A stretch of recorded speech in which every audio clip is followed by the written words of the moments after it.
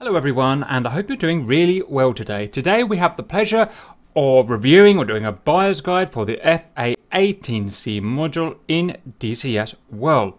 It's very important to notice that although this was released into earlier access in June 2018, it now being August 2019, so it's 14 months old.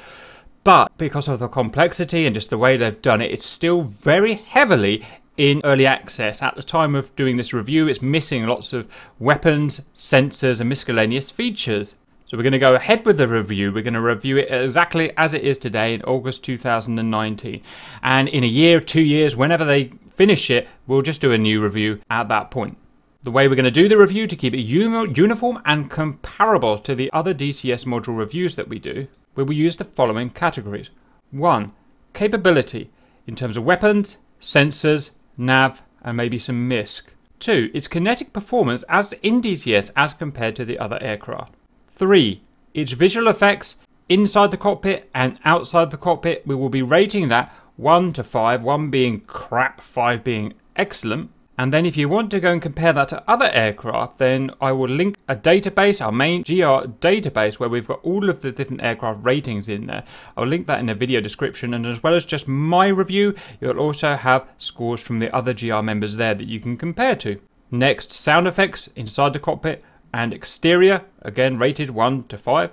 Next, interactivity and detail, and that is how interactive is the cockpit? How many buttons can I press? Are they satisfying to press? Do those buttons do what they're supposed to do in the real plane? How much detail is there behind those systems? And so on. Next, flight model. Not necessarily how realistic it is to the real aircraft, that is just something we expect as a default position. But more importantly for us, how immersive is the flight model? How much does it make us feel like we're in a real FA-18C? Can we feel the weight of the plane, the mass of the plane, the various physics of the plane? Is there anything in that flight model that we don't think is right, that just feels wrong for some reason? And that's going to be rated 1 to 5 as well. Next is difficulty, and that is how difficult is it to buy this module, learn to fly it, learn the various systems, learn the various weapons. And 1 will be easy, that will be an A10A, Flaming Cliffs. 5 will be super difficult, an A10C, requires lots of manual studying and practicing and whatnot. And finally, history.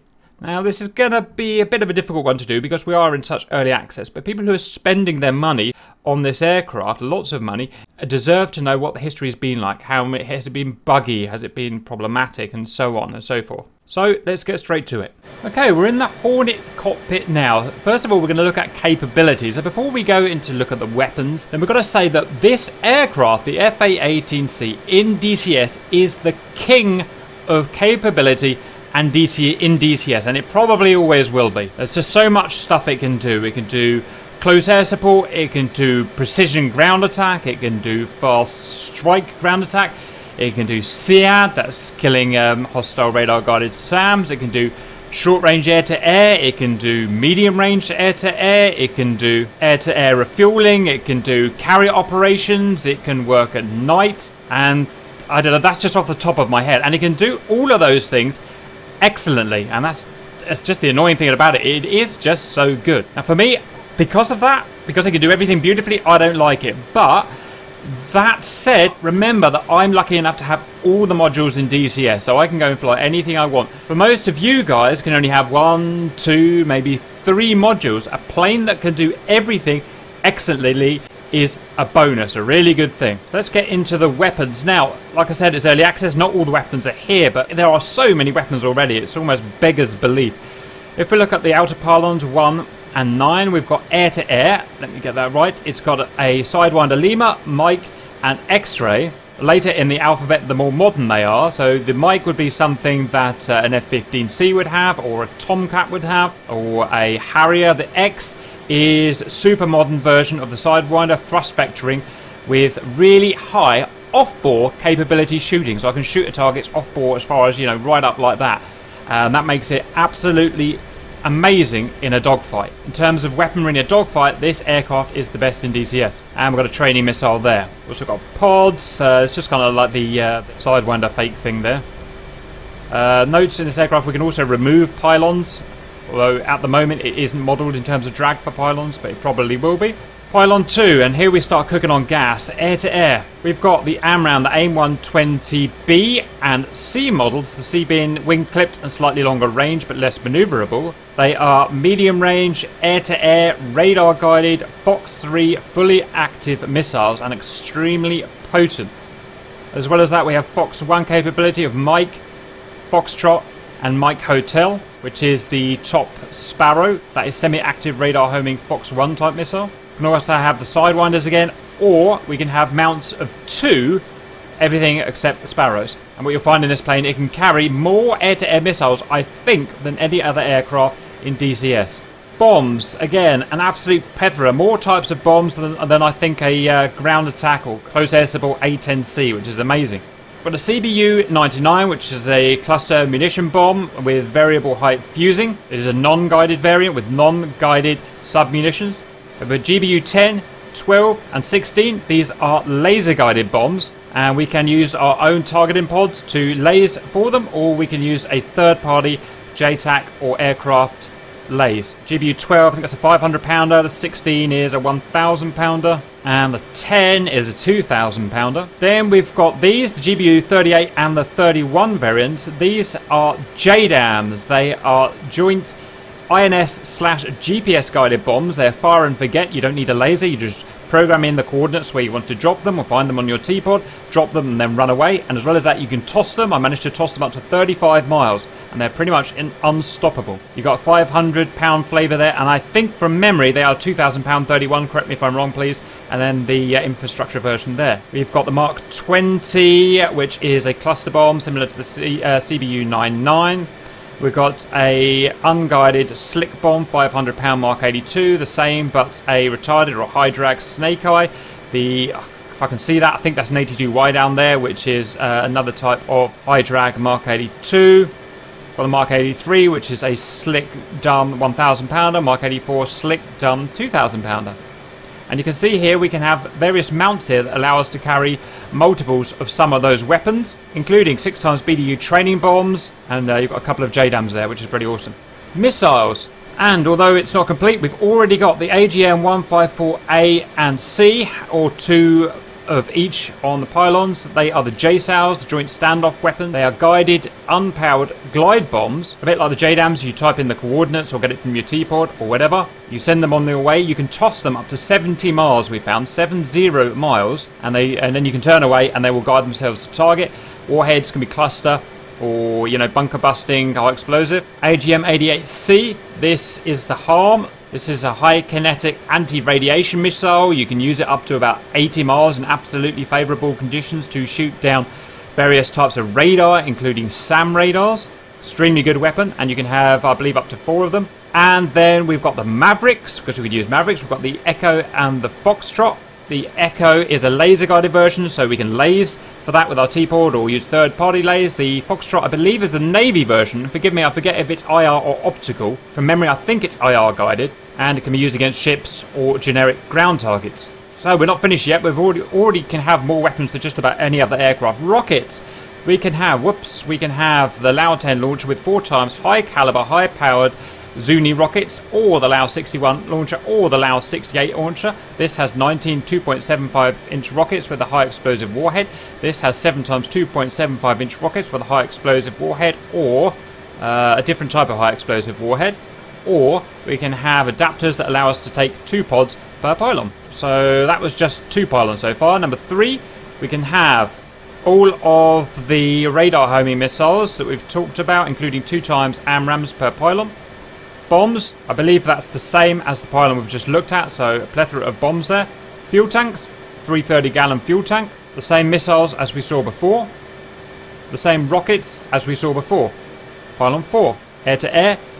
1x AMRAAM of either flavour or 1x Sparrow of either flavour. Centre pylon. Bombs, either of the clusters, any of these unguided bombs, but no guided bombs. Or 330-gallon tank, or, if I can get it there, our Lightning targeting pod, which has just been introduced. I haven't even had a chance to have a look at it yet, but that's there and usable to a certain state now.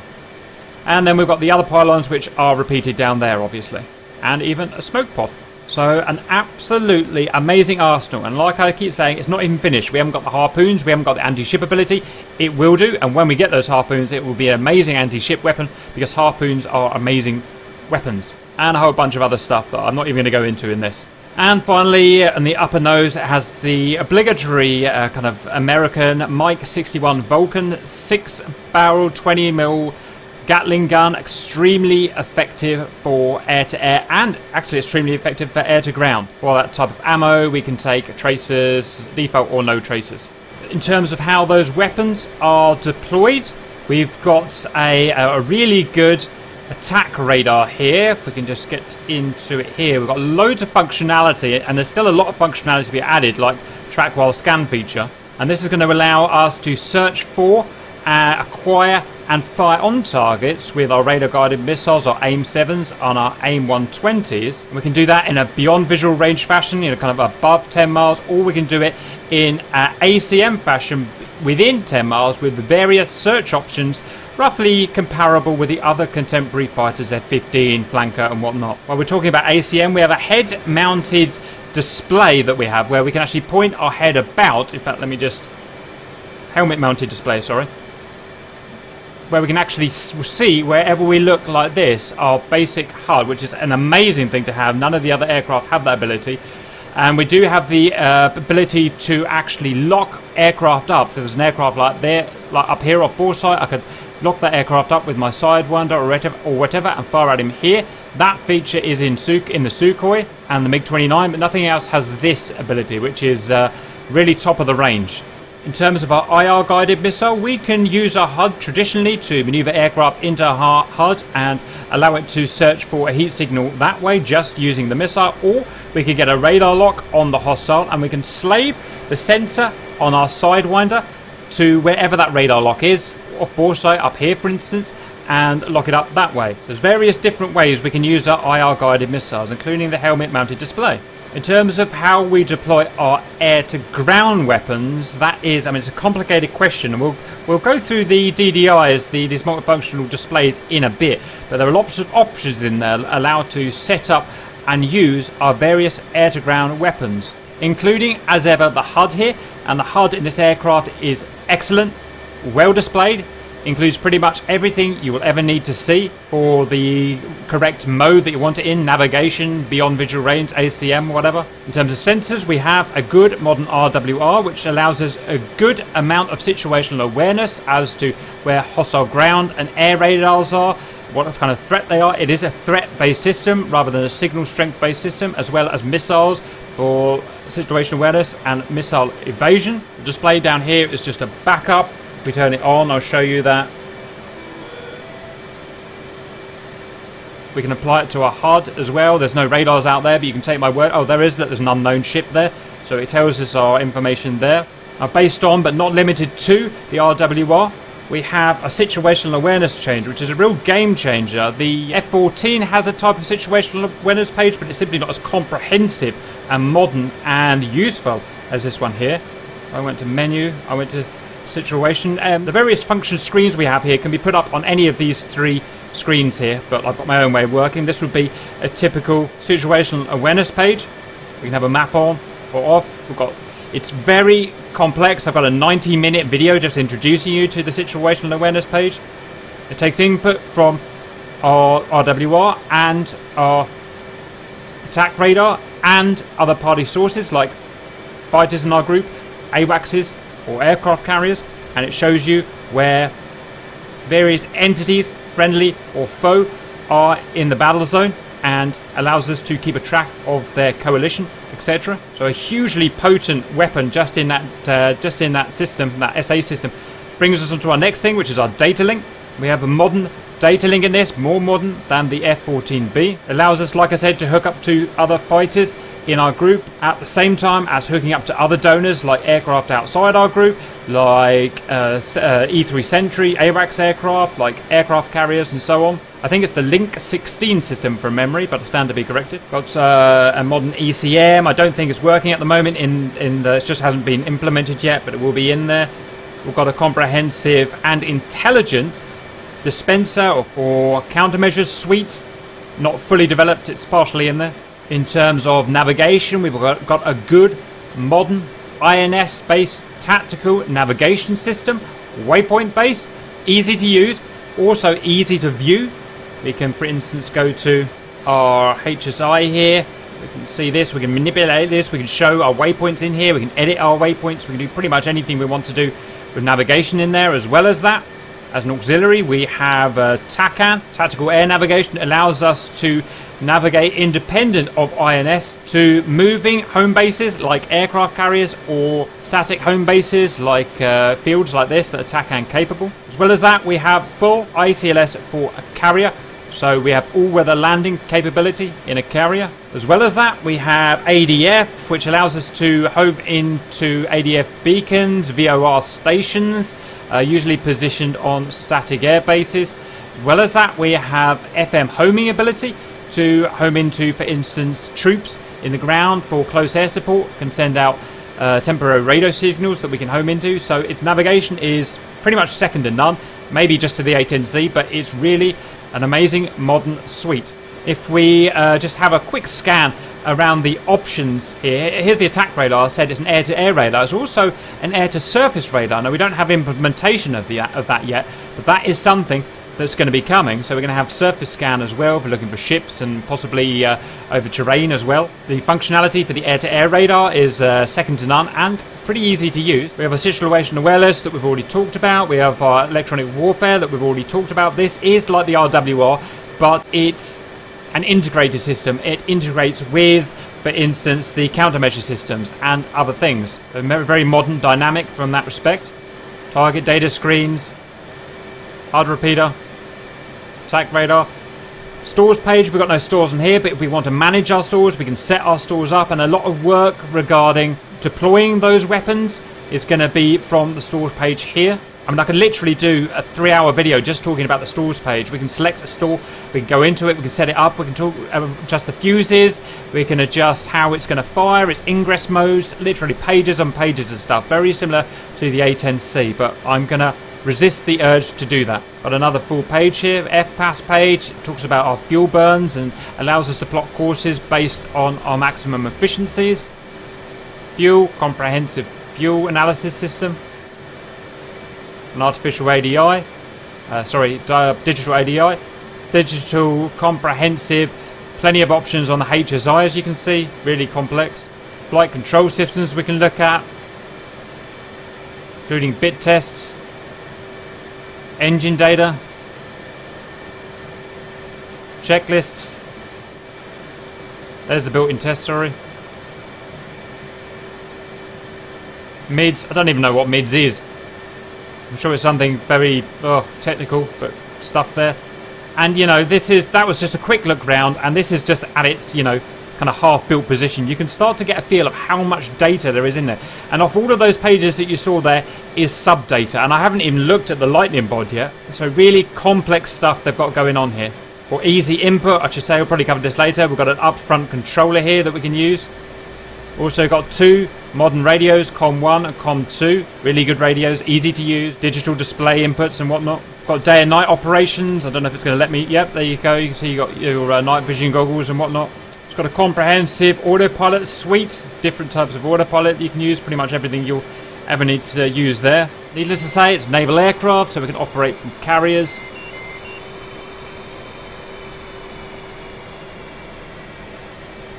In case I forget to mention later when we're looking at the flight model, it's got excellent physics in terms of interacting with carriers. I mean, it's been a hard road getting there, obviously. There have been bugs in the past, but everything's pretty much sorted out as far as I'm aware.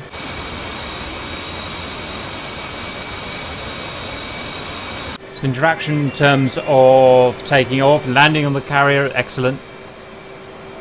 Really difficult, nicely challenging to do the landings and so on. So that's as far as we'll go with capability. I know we could talk all day about this, there's so much stuff in there, but we can't make the video too long. So next we're going to go into visual effects. First we'll do inside the cockpit, and this is where DCS is at the moment. It's top of the range along with the Tomcat. Now, best thing is I just basically look around the cockpit slowly. I could spend 5 minutes just looking at everything, and you guys can see for yourself, because an old man with old eyes like me, it's no good trying to tell you young whippersnappers what looks good and what doesn't.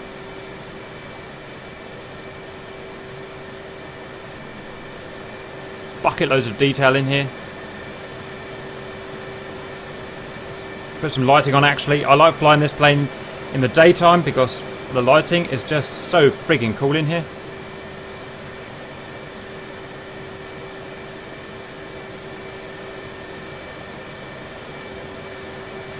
Shadows look great.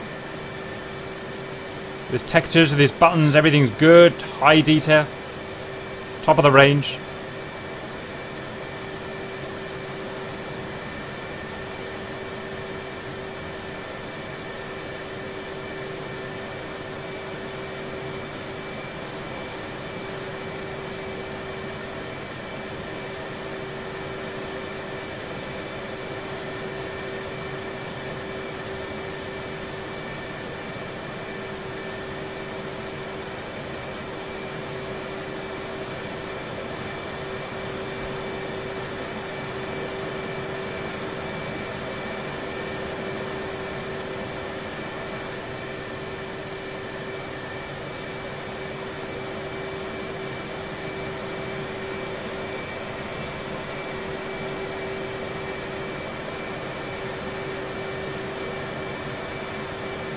So it's a clear 5 out of 5 inside. I'm sure I don't need to prove that to you anymore.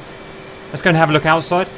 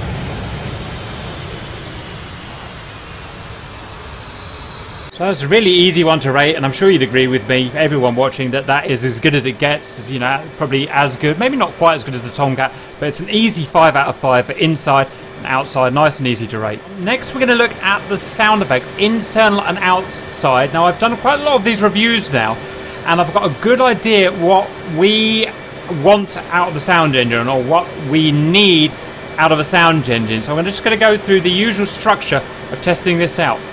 So first of all, inside the cockpit, I want to rev the engines up, and I want to hear their whole rev range. I can't be looking down here where the RPM is. I want to hear it with my ears, and I want to hear where those afterburners come on. That's probably the only fault we're going to find in the Hornet today, is that you can't hear the afterburners very well. But let's have a listen.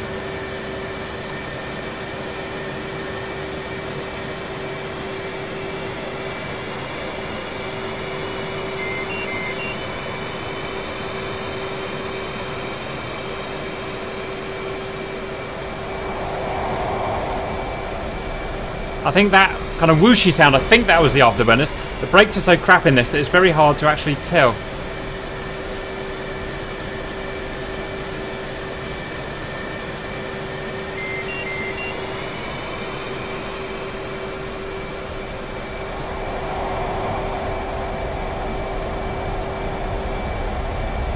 Yeah, I think that kind of, I don't know how to really make that sound, that kind of sound. I think that's the afterburner. Sounds a bit weird to me, but that's just how it is. I think rather than kind of, I think they've sacrificed the gaminess of the inside cockpit sounds to try and create the ultimate reality. I think they're trying to make it sound exactly as it does in the real FA-18. And I'm on board with that, that's okay. Personally, I prefer the more kind of gamey F-15 type inside sound where I can really hear what the engines are doing. As long as I've got some input on what those engines are doing, and I can just about hear them, I can just about get away with it. I don't think it's perfect, at least what I want, but generally it's okay. And the overall sound of the APU, whatever that sound is a little bit too loud in here for me. I'd love it if that was toned down a bit, but again, I think they've done it for realism. I think they've probably sampled what it really sounds like, and you've got that sound is a lot louder than the actual engines.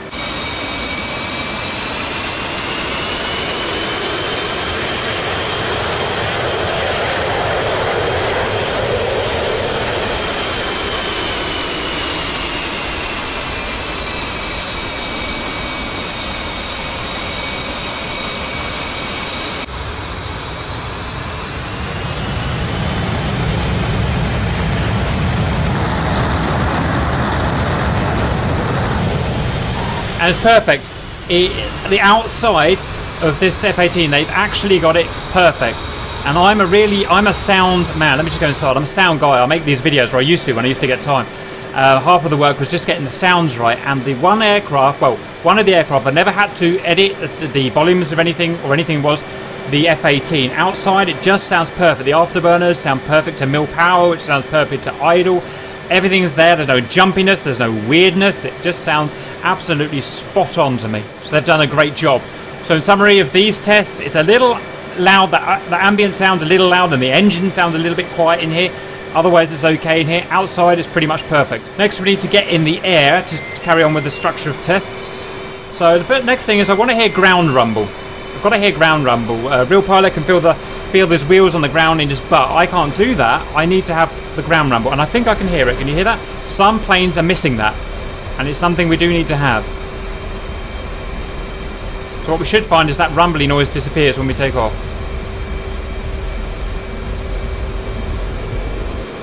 And we're up, and it's disappeared. Perfect. So that's another box tick there for the F-18. The next thing I want to hear is not her all the time. She's a pain in the butt. Next thing I want to hear is wind noise, linear wind noise. It's very important that, and a lot of planes have got this wrong. The F-14 is a great example. Everyone thinks it's wonderful and whatnot, but it's missing some really obvious stuff. Probably just because it hasn't been developed yet. Wind noise is important. I want to know how fast I'm going. I don't want to have to look at that there. I don't want to have to look at that wherever the speedo is down there somewhere. I want to know how fast I'm going by how noisy the wind is. I want that as a basic instinct, and I want that coming from the sound engine.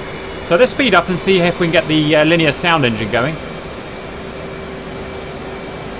I want to have to shout at you at 600 knots, or 700 knots. And you can already hear it. Can you hear the wind going?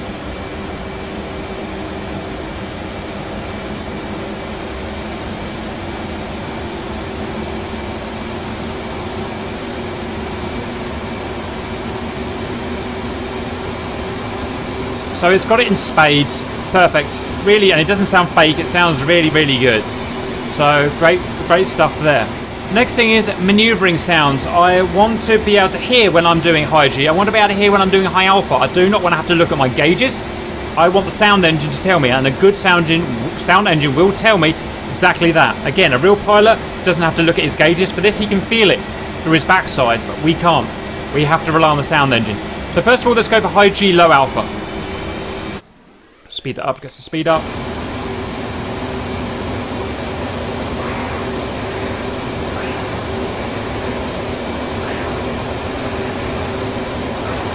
And you can hear him struggling to breathe, albeit it's a bit quiet, isn't it?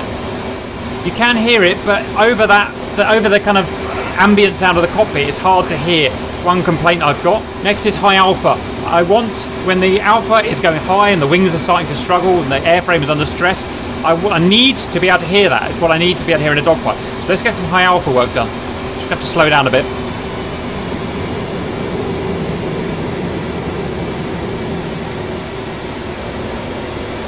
And you can hear it. You hear that?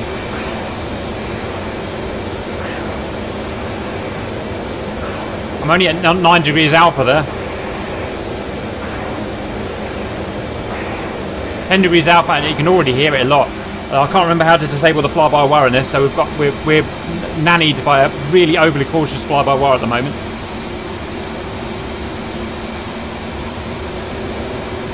So I can't get that alpha up at all at the moment, but you can hear it pretty well. Even at 10 degrees alpha. And I wish other planes like this would be like this in DCS. So many others have not got the sound right for the alpha. I think it was the F-14 was crap. I think it was the F-5. I've done a whole list of other reviews. You'll have to go and see them. In this one, it's exactly as it should be. That is perfect. It gives me a warning from 10 degrees upwards that I'm pulling too much alpha. Hear that? Big alpha. Excellent graphics with it as well. There's kind of Verx trails going back. As well as that, you get compression, you get condensation clouds in the low pressure zone. Okay, that's that. We're basically falling out of the sky at the moment, kind of 45 degrees alpha. So that means the aircraft is actually going down at kind of that angle like that. So the alpha is huge, even though we're only going 80 knots.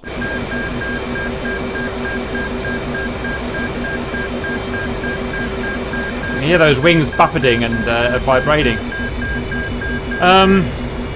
Right, just trying to think what we test next. Next is armament sounds. Now, I haven't brought armament up with me, but I've flown this plane plenty of times and I'm pretty sure it's all there. See if I can get my gun going quickly.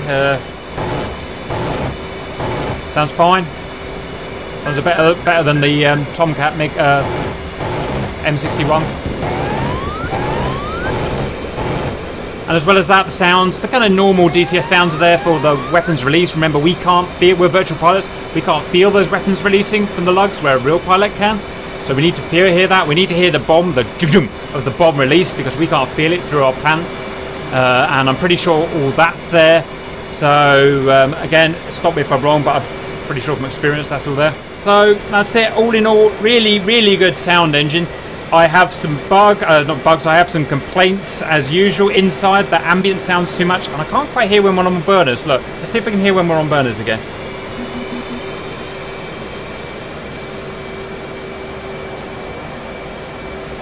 There's a tiny sound change in the background, but it's so low as compared to the ambient sound in here that you just can't hear it, and you need to hear it in a dogfight. You need to know when your afterburner's on, and at the moment you can't. And that is a failure of the F-18. However realistic this is, we need to be able to, as virtual pilots, we can't feel that afterburner like a real pilot can. We need to have that in the sound engine. So that is a tiny bit that needs rebalancing. And I really wanted to give it 5 out of 5, because otherwise it's a beautiful sound engine. But it's missing that bit. There's no arguing about it. So we can't. And because the ambient is too high and the engines are too low, we have to give it 4.5 out of 5. It's the best we can give it. So 4.5 out of 5 for sound. As we're airborne at the moment, I guess we'd better do flight model first. And it's a bit of a controversial one for me. The reason is it's got a big fly-by-wire system. I don't have direct control of this jet. This stick isn't linked to those actual surfaces in any way. It goes to a computer, and the computer decides how it should move those flight surfaces. And it really nannies me. It really restricts what I can do. And it does that for good reason. It's trying to stop me blacking out. It's trying to stop me crashing into the ground. It's trying to stop me over-alphering. You know, it's an unstable platform without that. Now personally, I hate the way the F-18 feels because of that. I hate not having control of it. I really want full control of what I can do, what I can do. But that's not a problem with the module, so I can't actually mark it down. That is just how the real F-18 is. Just because I don't like it doesn't mean that I can mark it down in that respect. But it's something you should be aware of. By no means is this flying by the seat of your pants. It's absolutely not. It's more like flying a calculator. It's like between me and the surfaces, there's a political control agent who's telling me what I should and should not be able to say on my YouTube videos. Very frustrating. So although I can do cool things like this, and it's really easy to do, just like the Mirage, it's almost impossible for me to crash and kill myself. And you can see my control stick movements at the bottom. Look, you know, I should be dead in any other aircraft that didn't have a decent fly-by-wire system doing this. But it's just saying, you know what, the pilot's a retard. I'm not allowed to say that now, am I? The pilot's an idiot, and I'm just going to not let him do what he wants to do. So that's just a thing. I don't like it, but you guys might like it, and I can't mark it down for it. Now there is a way to dampen it, to undampen it a bit, to allow us to pull a bit more G. I can't even. It's so long since I've flown this, I can't even remember how. It's got a 7 G limit on at the moment. You can remove that G limiter and pull higher G. In fact, let me go and do that. I think it's this button here. Let me have a go. I'm going to take my G limiter off, and the G limiter now goes up to 9G or 9.5G, whatever we're showing there, and I can black myself in that way. So I guess I do have that, but it's still, you know, it's not overriding the fly-by-wire completely. It's just allowing me a bit more flexibility to pull those extra G. So that's my little complaint out of the way. It reacts with the ground perfectly, no problems there. It skids about in wet or dry. The brakes are terrible, but I can't mark it down for that. In terms of interaction with the carrier, it's pretty much perfect. In high speed, high G, high alpha maneuvers, it feels weird because I don't have direct control of it. It feels like I'm being cuddled, but that's just how it is. Otherwise, how does it actually feel to drive? It feels just right. It feels just right. It does feel like I've got the weight of the aircraft. It makes me believe that I am in a real F-18. There's no way I can quantify that to you. Just once you've flown enough air sims, you just know what feels right and you know what feels wrong. And not all of these aircraft feel great in DCS, don't get me wrong. This one is good. It feels just about right for roughly the weight it is and the power it is and stuff like that. I can feel momentum when I'm trying to turn. I can feel the airplane trying to go the other way. Feel the inertia. I feel it try and fight me when I try and do certain things that it doesn't want me to do. Awesome spin characteristics. Let's go see if we can do one quickly. I've done this for a while. Let's see how it goes.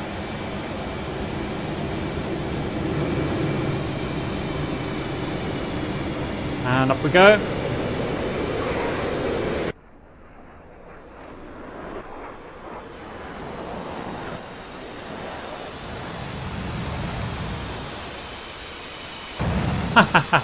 So cool. It's got a spin recovery system. I might not make it now. I did it so low. See if we can get out of it.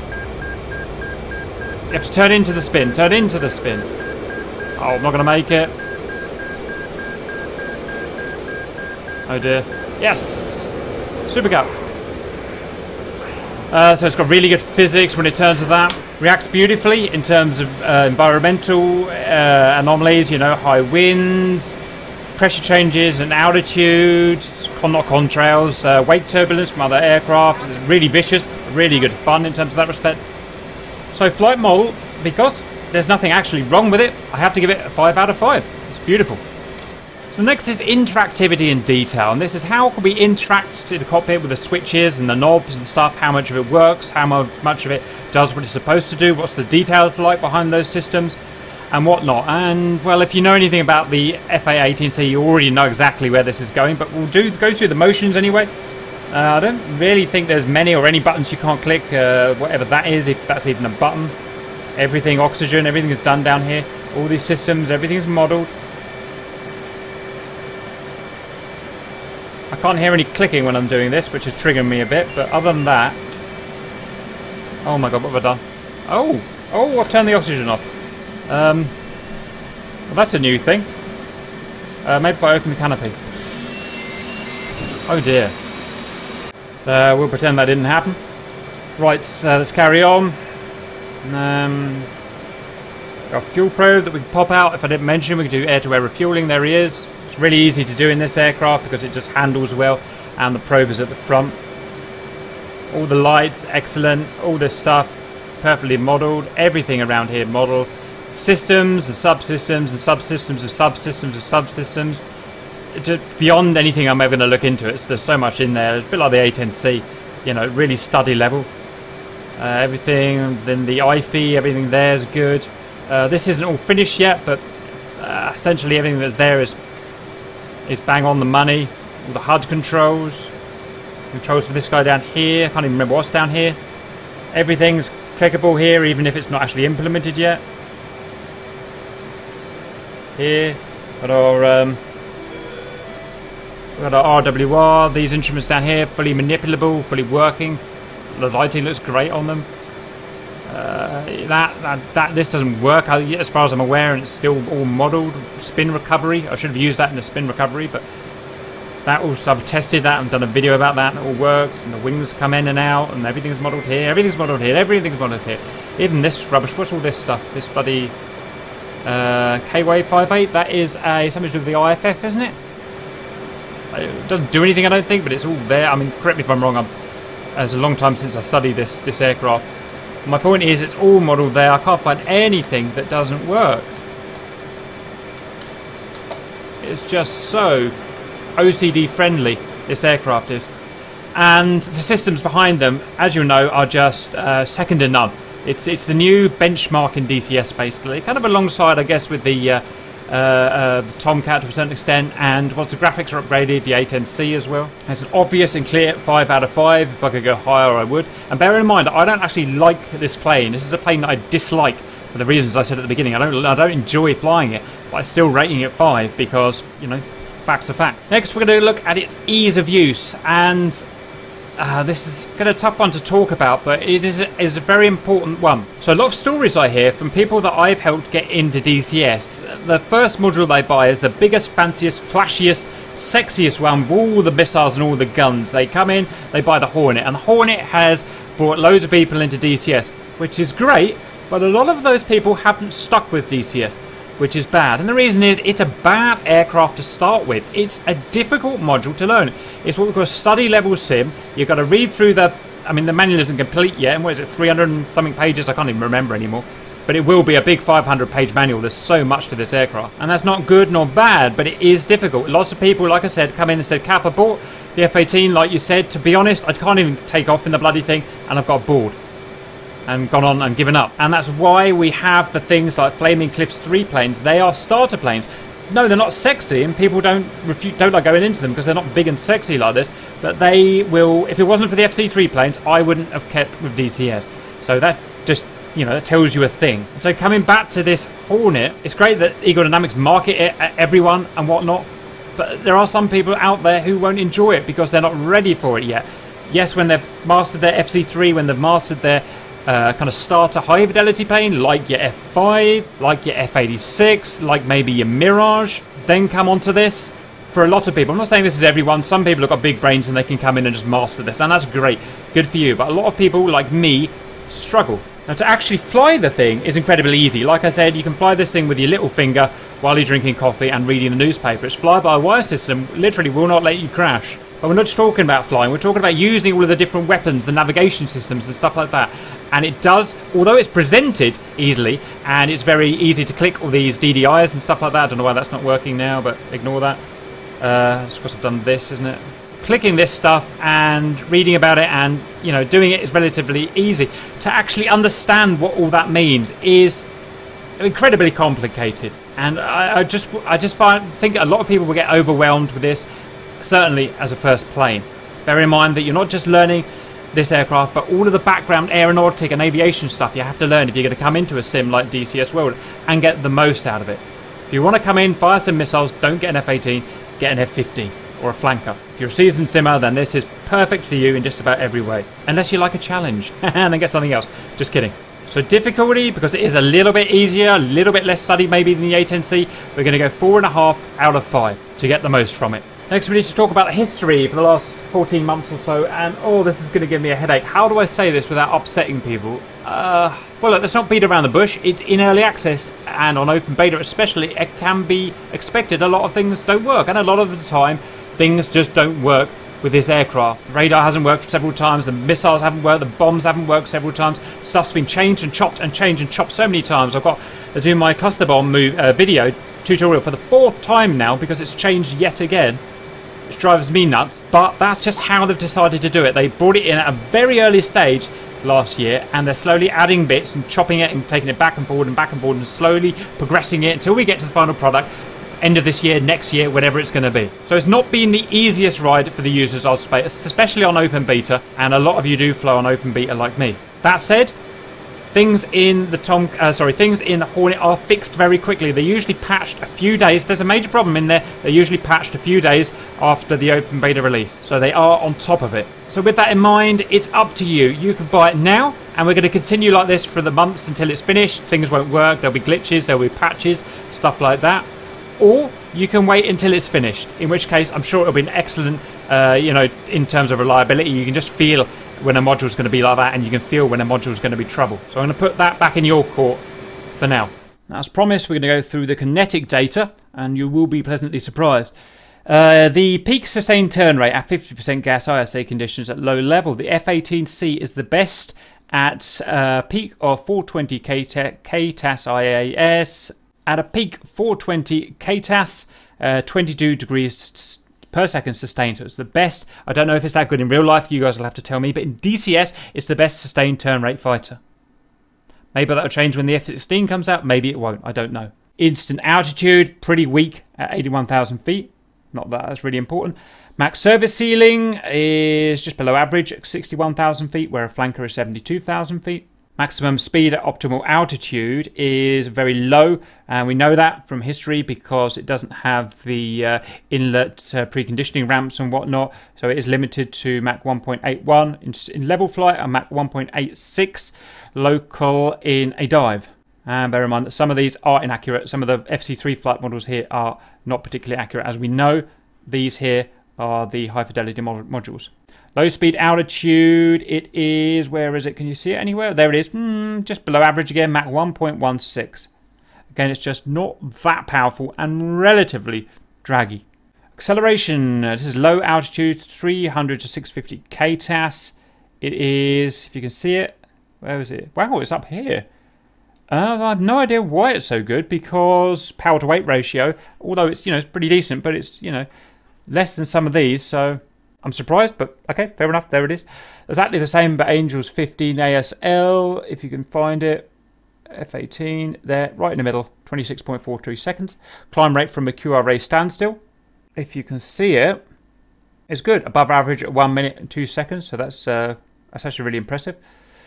Same thing, but from 600 kTAS on the deck, if you can see it, very good.